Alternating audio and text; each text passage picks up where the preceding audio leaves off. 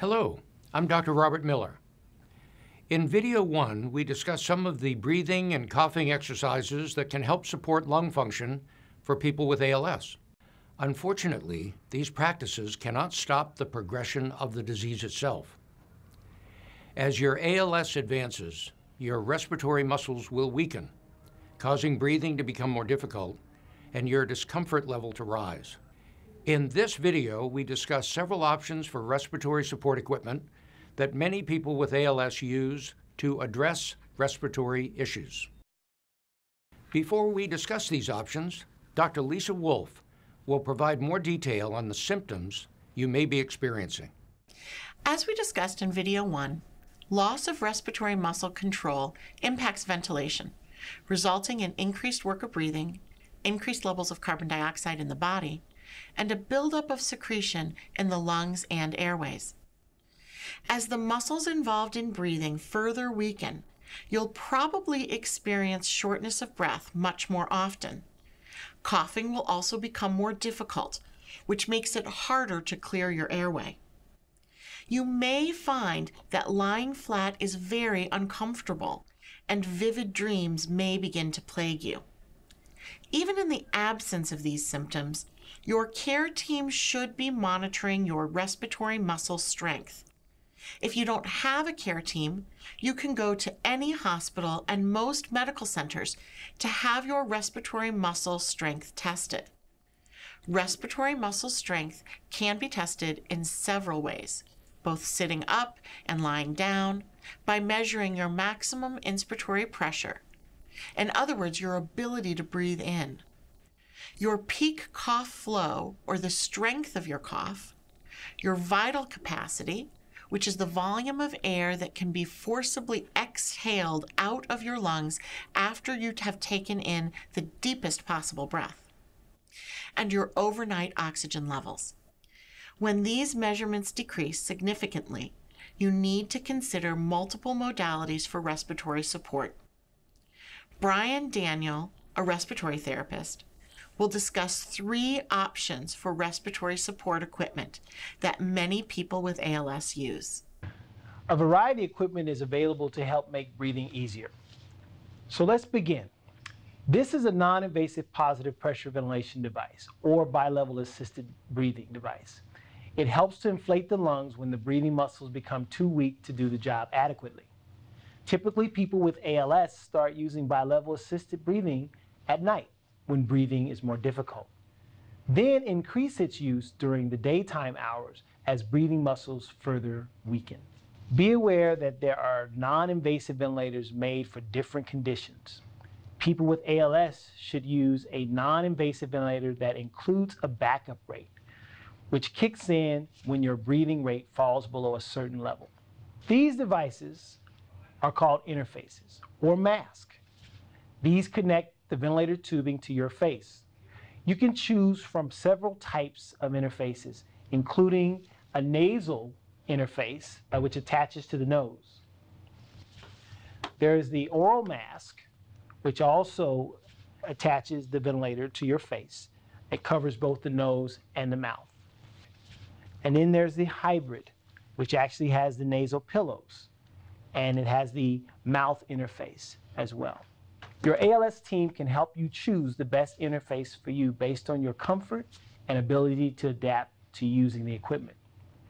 You can even use different interfaces at different times of the day depending on your comfort needs. This is a cough assist device.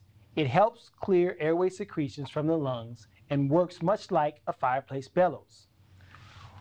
When you breathe in, the machine gives you a mini burst of air to help expand your lungs. When you breathe out, the machine creates a sucking force that pulls the air out. The cough assist can be used 3 ways. It can help you clear secretions from the airway, it can assist in coughing, and it can be used to give you a large sigh breath or take a deep breath to expand your lungs. New treatment options are always on the horizon. Some help with breathing while others help keep the airways clear. This diaphragm pacing system has been shown to help some ALS patients who are experiencing chronic hypoventilation. Ongoing studies are being conducted to evaluate further effectiveness of this device and others.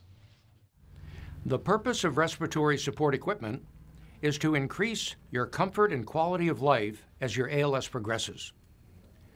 While you may not want to think about using respiratory support equipment, many people with ALS change their minds as breathing becomes more difficult. The sad truth is your ALS will continue to progress to the point at which your discomfort level is very high. You may then consider the use of invasive ventilation, such as a breathing tube. This, along with end-of-life considerations, will be discussed in video 3. For now, an ALS specialist will provide answers to the most frequently asked questions regarding respiratory support equipment. Can we start using respiratory support equipment too soon? The purpose of respiratory support equipment is to increase your comfort and quality of life as your ALS progresses. Only you can decide when you are ready to use the support available to you. However, the sooner you get started, the better you will likely feel, and the more you'll be able to preserve your current lung function. Understanding why your ALS care team recommends certain equipment and how it works goes a long way toward helping you make the most informed decisions for you and your loved ones. Is it possible to start using respiratory support system too late? Good question.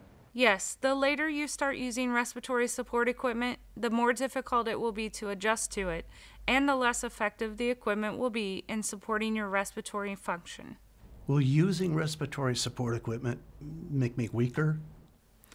Actually, using respiratory support equipment will probably make you feel stronger because it will decrease your own work of breathing. What if I start using respiratory equipment and then I decide I don't want to? The reasons to use respiratory support equipment are to decrease your work of breathing and increase your comfort and quality of life as your ALS progresses. If you feel comfortable not using the equipment, you certainly have the choice to stop using it. In that case, other palliative measures can be used to maintain your comfort level. Will using respiratory support equipment slow the progression of my ALS? Respiratory support equipment is not a cure for ALS, and it will not stop the overall progression of the disease. However, it may help to extend your life or improve your overall quality of life. In fact, research has shown that those who use non-invasive ventilation at least 4 hours a day lived an average of 12 to 15 months longer than those who did not use it at all. What happens when I'm so weak I have to use it 24 hours a day? Some people with ALS do use non-invasive ventilation 24 hours a day. However, some decide at that point to have a breathing tube placed. This will be discussed more in detail in video 3. Everyone's journey with ALS progresses at a different rate. Some people find that respiratory issues accompany the early stages of the disease. Others find that breathing problems don't come until much later in the disease progression. Either way, the unfortunate truth is that the journey with ALS eventually ends in death. As a person with ALS, you have the right to decide what types of treatment, support, or interventions can be used to prolong your life, or to allow nature to take its course at the end with as much comfort as possible.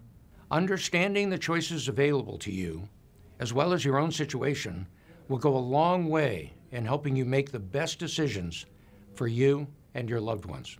In video 3, we will discuss respiratory support choices at the end of life. While this can be a very upsetting subject to discuss, the inevitability of ALS requires it. Remember, your care plan is not set in stone. You can decide to change your mind or discontinue any treatment at any time.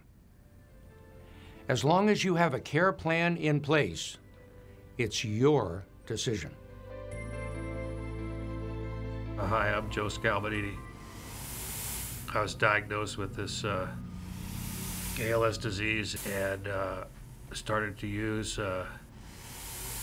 BiPAP almost immediately thereafter.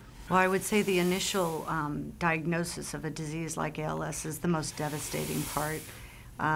Nobody expects to be diagnosed with something so significant and life-changing. we've been fortunate that our children, adult children, are close by and active in our lives.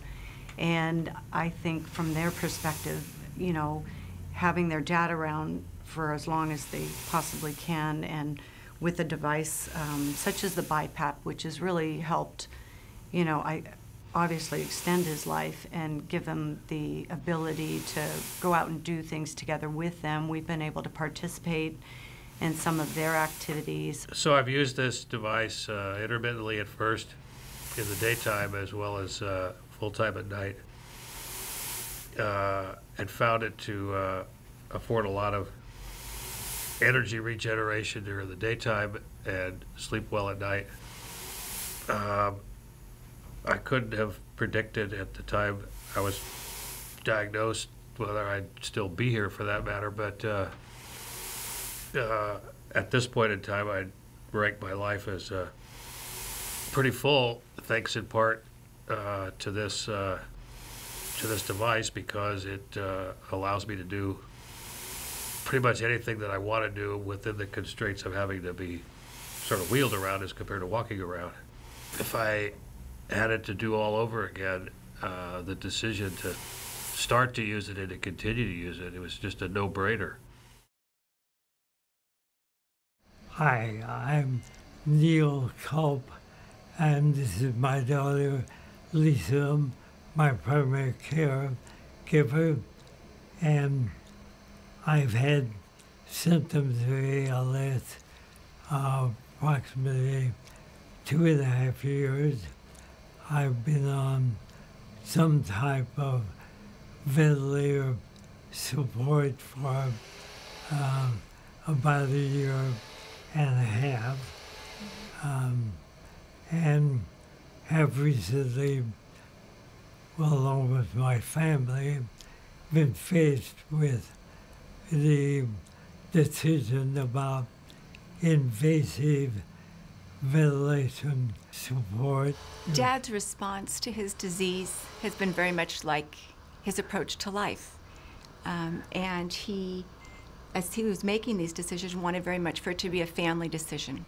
I'm a retired physician, and I, along with my family, have been able to make these decisions. He's got a wonderful wit and the ability to be able to communicate and to talk with his friends and his family is very characteristic of his life, and I think he wanted that to continue for as long as possible, and we support that.